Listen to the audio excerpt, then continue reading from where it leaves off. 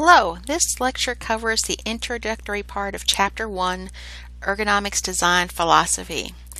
We're going to be taking a look at a review of the definition of ergonomics, benefits, comparison to human factors, how Eastman Kodak applies it, or has applied it, strategies that your company might be using, and then we're going to be moving on. A second lecture recorded separately focuses on using or applying data you might have used in the past. We'll be looking at anthropometry, posture, and grip strength data. And so starting out, if I were to ask you if this were a quiz question, what's the definition of ergonomics? Pick one, two, or three. You would probably respond by saying that, hey, this is a trick question. I think they're all good. And I would respond, you're absolutely correct. Number one looks at the translation from the Greek of ergon is work, nomos, laws of. You put them together, you get laws of work, also translated as principles of work or rules of work. And so one is correct. Two, I've used, and maybe you've used, a textbook that was titled that, Fit the Task to the Human, and so that one's correct. We definitely don't want to fit the human to the task, otherwise they'd be bending, contorting, reaching, and so on, things that we know would be ergonomically bad for the human to do. And so two is correct, as it's written. And then three, some people like the extended definition. They want to work in the human capabilities and limitations. And so if we design systems, we design workspaces, design equipment with respect to human capabilities and limitations, that's definitely ergonomics. And so all three are good. If I were to ask you next slide, what are the benefits of ergonomics? So if you were going to implement an ergonomics process within your company, what would your company get out of it? So what are the benefits? You'd probably take a look at, if you had to pick 1 through 7, you would probably say number 7, all of these. And of course I should say that the upward arrow means an increase, and so I'm doing a little bit of shorthand. And so benefits of applying ergonomics would be increased production. If people can do jobs more easily, then they can do them faster, longer, so increase production. If they can do them more easily, they should be safer and healthier. The product should be produced of better quality. If they're not feeling pain and discomfort, they're not having injuries, there should be an improved morale. And so really the answer is number 7. All those are increasing benefits. But if I ask the opposite, could you give me benefits as a response of decreasing quantities? Could anything decrease, and you would see that as a benefit? And you'd probably just take the previous slide and say, well, if I see increased health, then it's likely I'll see decreased injuries and illnesses. If it's before it gets to the injury and illness stage, simply in decreased discomfort, that would be a benefit. If they're feeling decreased discomfort, if they're not having to recover from muscle discomfort and pain, you might see a decrease in absenteeism. If they're not suffering from injuries and illnesses, you should see a decrease in workers' comp.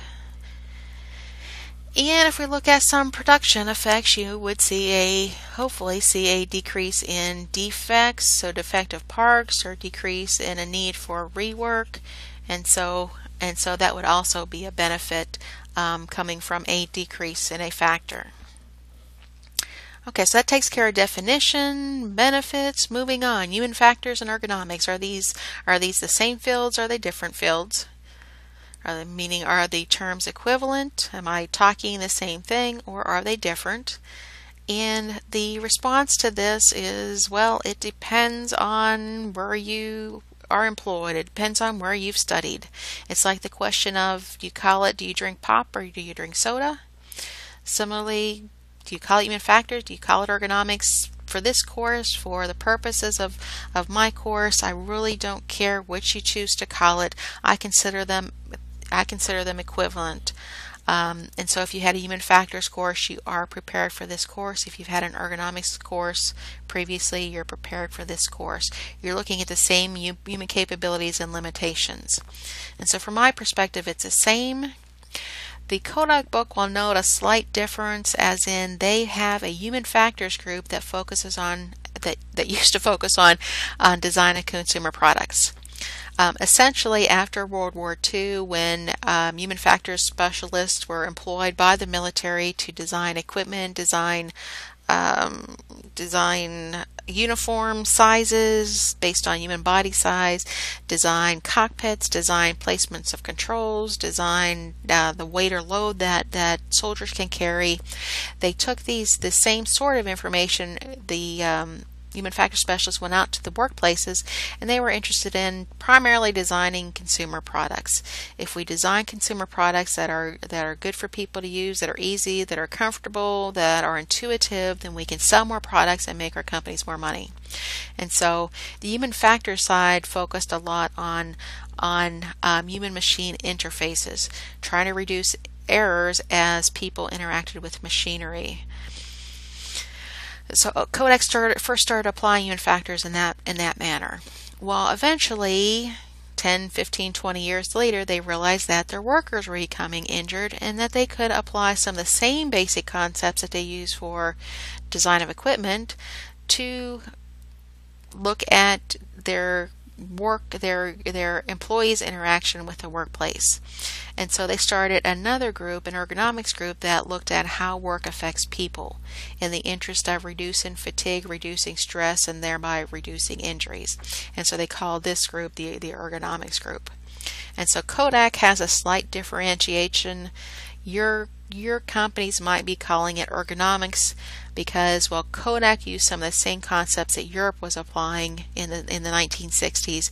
Europe was calling it ergonomics, and so industry in the United States started calling this applied part in workplaces. They started referring to that as ergonomics. Your company, they might be calling it either.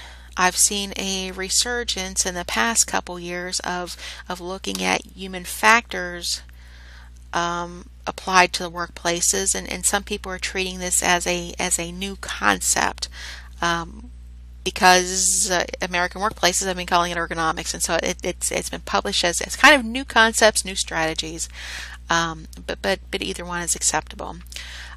So your company might call it either one, but I also want to look at, as you'll be working on some of your practical applications for this course week by week, you might be interested in where your company stands, what sort of strategy they're employing on their ergonomics approach. And so this slide, the bottom of the slide, just lists three different ways to describe their approach, and really they're talking about the same thing.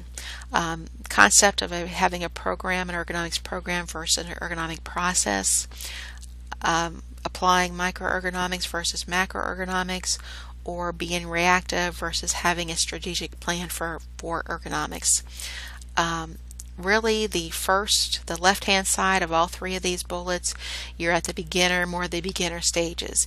If a workplace has had an injury, a back injury, or a couple back injuries, they don't have anything in place ergonomically, they're probably going to develop something fairly quickly so that more injuries don't occur, because you seem to have a rash of injuries when one occurs.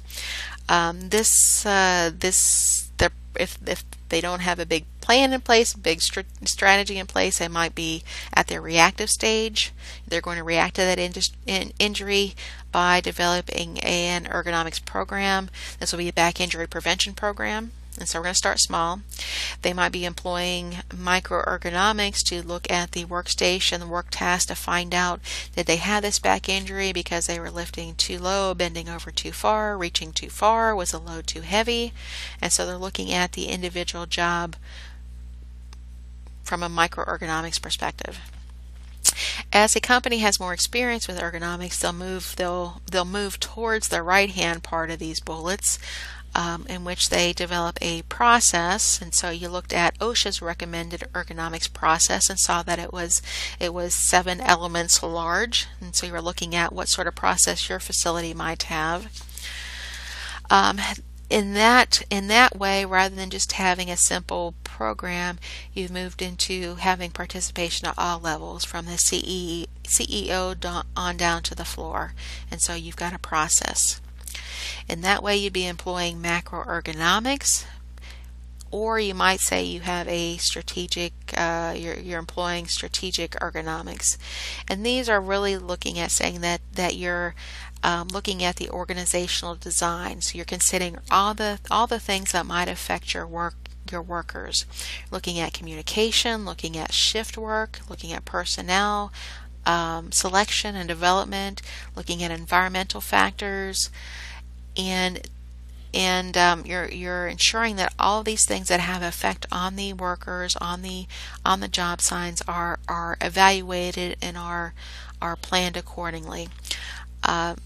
Smaller early stages of this, you're focusing on your current or existing jobs, but as you move and keep developing further, you look at a strategic planning, you look at employing ergonomics before the company builds a facility, before it even plans to build a facility, before it put lines in.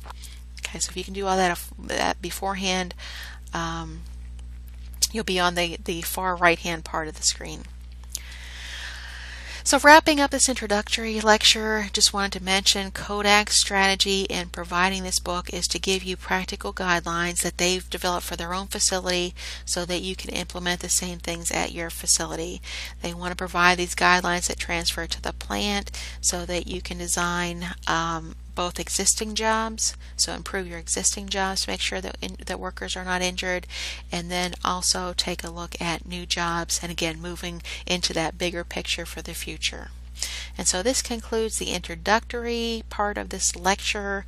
You'll now want to move on to the second part.